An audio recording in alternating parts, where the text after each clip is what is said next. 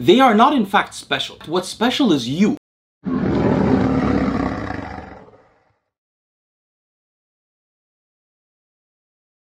Good afternoon, friends. Today I want to tell you about how I believe magic mushrooms are best used. But before I do, please subscribe to the channel if you're not already, like the video, and comment on the video for the sake of the algorithm. Now let's get started. First, I'd like to alert you to the fact that I've done a pharmacologic review of magic mushrooms before on this channel. But at the time, I wasn't sharing so many of my personal experiences on videos because I didn't know they were valuable for people. Moreover, I'd like to alert you to a different video, which is a video on Connor Murphy, on what happened to him from using psychedelic drugs, giving you basically my warnings on the dangers of psychedelic drug use. And by the way, a note for listeners, all of my videos are organized into playlists. That's the easiest way to go through my videos, not if you just go through them chronologically. So you'll be able to find the videos that are relevant to you through the playlist. First, what are magic mushrooms? Magic mushrooms are mushrooms, fungi, that have unusual chemicals that cause psychedelic effects in us. The two main chemicals that do that are psilocybin and its metabolite psilocin. But there are many other chemicals in mushrooms that have psychedelic effects, which makes each of the mushrooms slightly different. The most important chemical to the mechanisms of magic mushrooms is psilocybin, or psilocin, the metabolite, which acts somewhat similarly. To fully understand how psilocybin works, you have to probably know a little bit about the serotonin system. We won't get into that too much here, but just note that I have a series called the Serotonergic series. That series is the most comprehensive video series ever done on the serotonin system. If you watch it from the beginning to the end, you'll know more about serotonin than your psychiatrist does. But for now, I just want to alert you to the basic mechanisms of magic mushrooms, which I'll call psilocybin mushrooms from now on. Psilocybin mushrooms agonize two receptors in the brain that are very important. They're in the serotonin 2 series receptors. Those are 5-HT, which means serotonin, 2A and 2C. Those are the 2A and 2C series in the serotonin system. What does that mean? That means psilocybin sort of acts like serotonin in your brain, but it acts like a selective kind of serotonin that doesn't bind to all of the serotonin receptors like the natural hormone does. Psilocybin binding to the 2A receptor is largely responsible for the acute hallucinogenic effects that people get when they trip, whereas its binding to the 2C receptor is largely responsible for its long-term effects when people microdose psilocybin. Next, what's tripping? Well, for those that don't know, the main way people use psilocybin mushrooms is they essentially overdose on it and hallucinate when they take it. Usually people do this for fun. College students are notorious for doing this. But in recent years, academics have been theorizing that these individual acute experiences can be an excellent treatment for mainly treatment-resistant depression. The positive effects that have been described in people with treatment-resistant depression who hallucinate on psilocybin mushrooms are essentially due to the change in perspective that someone has acutely when they take them. I can confirm, having taken what's called heroes doses, the larger doses to hallucinate, that indeed does happen. But I have a couple of comments on the subject. First of all, the positive effects of taking a hero's dose, hallucinating on psilocybin mushrooms, really depends on how you live your lifestyle and what kind of person you are. So for example, if you come from a conservative, community-based society in which you may have accepted some of your views in the world without maybe consciously analyzing them,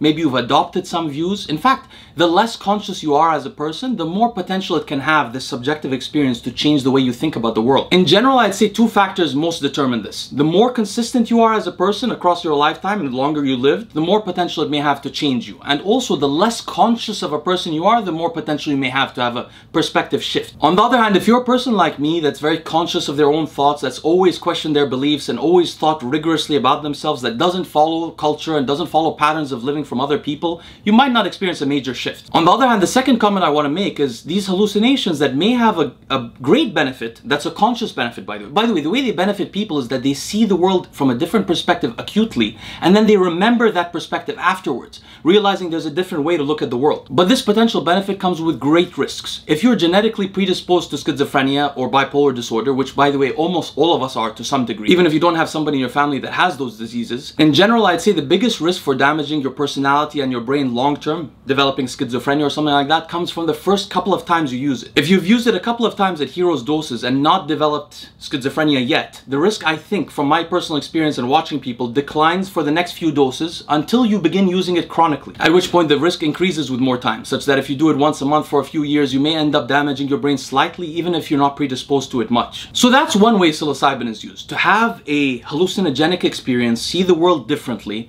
and remember that experience that may allow you to look at your life differently later. This is just a subjective experience that consciously changes the way you behave. The other way psilocybin is frequently used today, and it's become very, very popular and trendy, especially among people that like to be trendy, is microdosing psilocybin. I've noticed that these hipster type trendy people tend to have misunderstandings about the real value of psilocybin. First of all, they tend to think that psilocybin is healthy, or psilocybin mushrooms are healthy because they're natural. This is an absolute fallacy. There is nothing particularly safe about natural chemicals that makes synthetic chemicals particularly dangerous. Well, I suppose that's not really true, because historically we may have potentially adapted to more natural molecules than we would to synthetic molecules which didn't exist before. But there's nothing innately good about consuming natural products. A lot of people think that since this is a natural product, it can't harm me. That's not really true. Moreover, I'd like to point out to you that its naturalness doesn't make it particularly special. So for example, just like there's a lot of people microdosing psilocybin mushrooms, there are a lot of people microdosing LSD, and they have similar effects because they work through similar pharmacologic mechanisms. Or for example, let's take the more pointed example of opioids.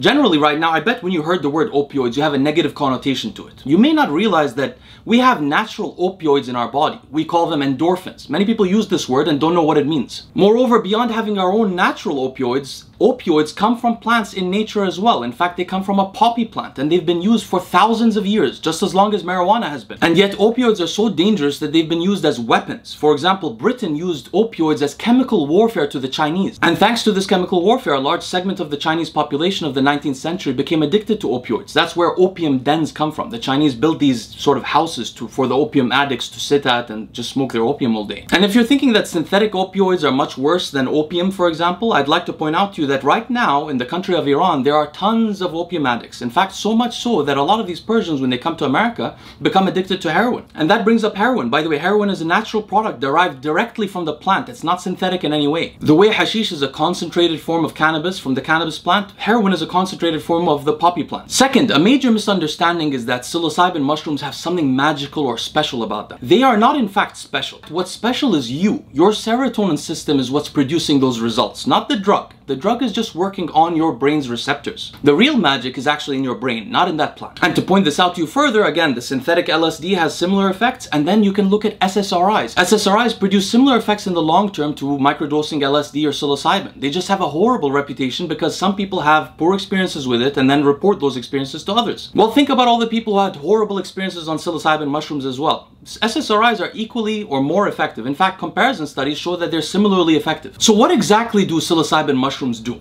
Well, I'm going to mention three mechanisms by which they cause these effects, both in the short term and in the long term. The first thing is that they agonize the 5-HT2A receptors. The 2A receptors, when they're agonized, they cause dopamine transmission. That's why if you microdose psilocybin in the morning, you might feel more driven, ambitious, more energetic. That's the dopamine transmission. That's consequent to the serotonin system. By the way, very few people know about this. Very few people know that this drug causes direct dopamine transmission through the serotonin 2A series. In fact, the mushroom experts like Paul Stamets would be hard-pressed to tell you how it works. Although they're not hard-pressed to give you schedules of dosing 4 on, 3 off with niacin, which is just ridiculous. So how do psilocybin mushrooms exert their effects? Well, remember those serotonin 2A and 2C receptors. We're going to talk about them briefly. I'm going to tell you some things about them that even mushroom experts usually don't know. First, the 5-HT2A receptor, when it's agonized acutely, causes dopamine transmission. It also causes adrenaline transmission. This is called dopaminergic and adrenergic activity. That activity is actually responsible for the anxiety-inducing, called anxiogenic. Anxio is related to anxiety, and genic means producing something, increasing something. So the anxiogenic effect of psilocybin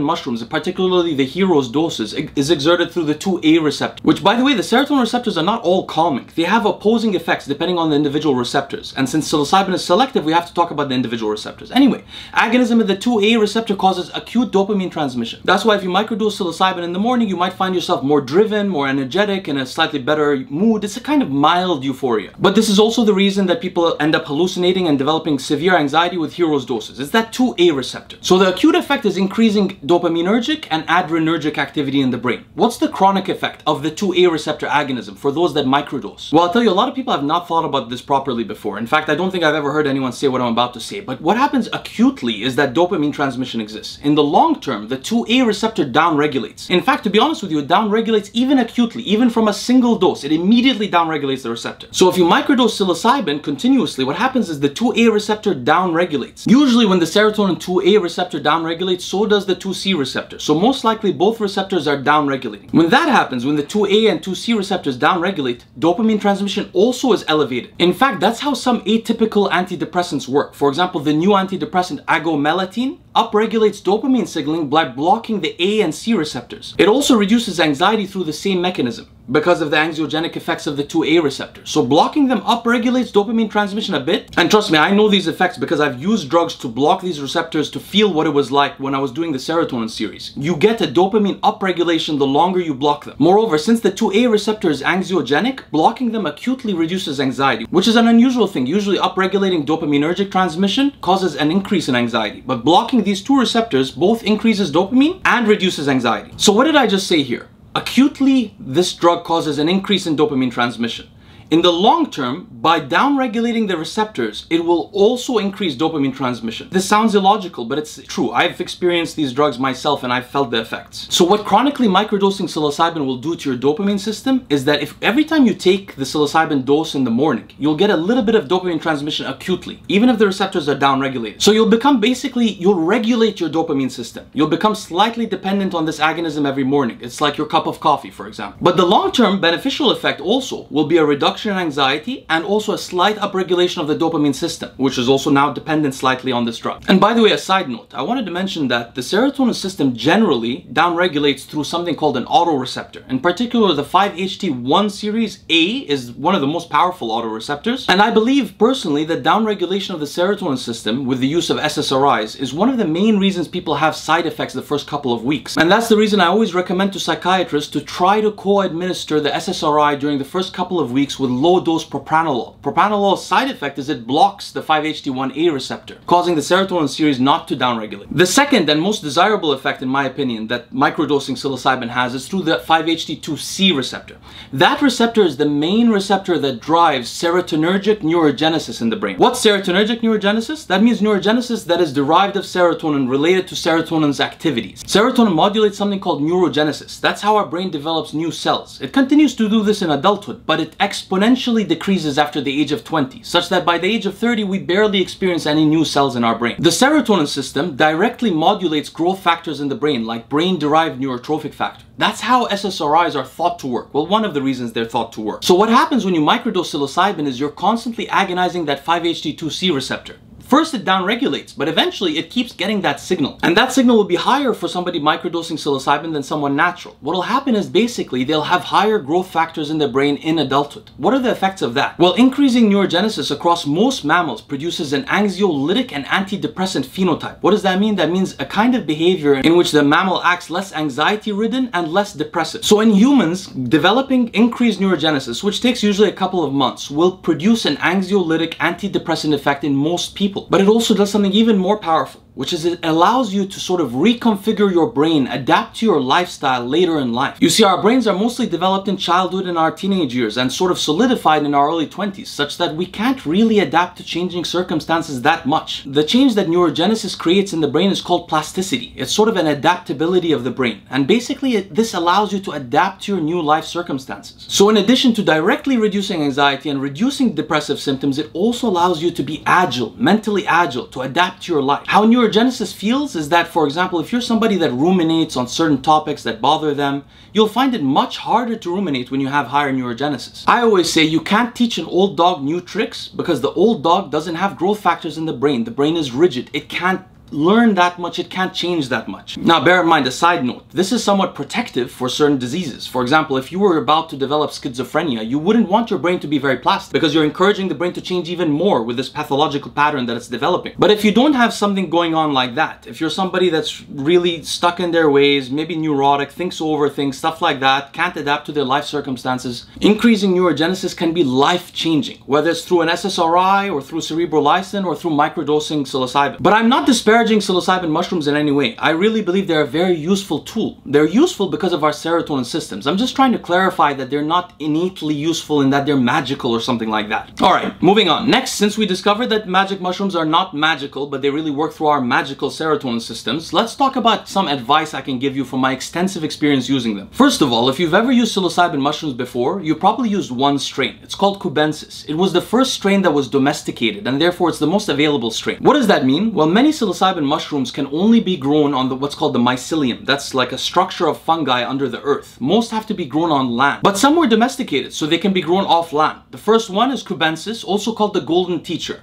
If you've tried mushrooms and didn't know which strain you were using, you were probably using Golden Teacher. The Golden Teacher is really a well-rounded strain. It's not a horrible strain at all. But the strains of psilocybin mushrooms differ almost as much as the strains of marijuana differ. So for example, imagine you're from the UK and you've only tried cheese. That's a strain of marijuana. Imagine you called marijuana cheese. You only knew cheese. And then suddenly you go to Amsterdam and you try Amnesia Haze. It's a totally different feeling, but it's also a cannabis plant. The psilocybin mushrooms maybe don't differ quite as widely as marijuana strains. Maybe not quite. I'm just thinking that the fact that the marijuana strains have been grown to exaggerate their differences, but they are very different. Now, you might not have expected it, but I've probably tried more mushroom strains than anyone you know, particularly psilocybin mushrooms, I mean. Some of my favorites are Eleni, CNSNs, Azurens. There's many very interesting strains, but they're very hard to procure because most of them, as I said, have to be grown on the mycelium. On the other hand, you can easily buy what's called spores, which is what you need to grow your own Golden Teacher mushrooms or other mushrooms, and you can easily buy kits to grow mushrooms in your bathroom online, by the way. In fact, if you want to grow your own, a great resource is the subreddit Spores. You can go on Spores, buy some spores very cheaply, and then you can go online and find a kit to grow Golden Teacher mushrooms. You can grow it in your own bathroom quite easily within a couple of months. But if you're a frequent user of mushrooms, if you do decide that you really like them and you've only tried the Golden Teacher, I would highly recommend that you try others. You might become a kind of connoisseur of sorts and try different strains and find out that you may prefer other ones like I do. Next, a quick tip. If you get your mushrooms, be sure not to eat them whole. When I see people do that, I cringe. That's so unprofessional. The psilocybin across the mushroom differs, such that if you take a bite from it, you're getting a differing amount of psilocybin each time and don't really know how much you're taking. What you need to do is when you get your mushrooms, you need to grind them in a coffee grinder, put them in a bottle and put them in your freezer. And then when you want to use mushrooms, weigh them out. Buy a diamond scale from Amazon and put the powder into the scale so that you're getting a regular amount each time, so you can know which doses work for you. Speaking of doses, let's get into that. Most people use two dosing schedules. They either microdose it, usually in the morning. They usually don't know why they're microdosing it, like Paul Stamets has this 4 on, 3 off schedule, which really doesn't make sense. Stamets is being confused because most likely he's getting the dopaminergic effect. Like you guys know, I like to take amphetamines on a 4 on, 3 off schedule myself, but that's because of the dopaminergic effect. The really great effect from microdosing psilocybin mushrooms is actually the effect on neurogenesis. To get that, you don't have to take 3 days off. In fact, taking 3 days off won't really upregulate those receptors much anyway. So if you do microdose, don't take days off. There's really no reason to do that. If you're trying to get a dopaminergic effect out of psilocybin, there are better drugs for that. But if you're trying to get neurogenesis, it does make sense to microdose psilocybin mushrooms, but not to take days off. And by the way, there are other weird things about that schedule, like adding niacin to it, but I don't want to get too off track. But anyway, so there's a microdosing schedule. At that schedule, you usually use between 50 milligrams to 300 milligrams, depending on the strain. Some of the earlier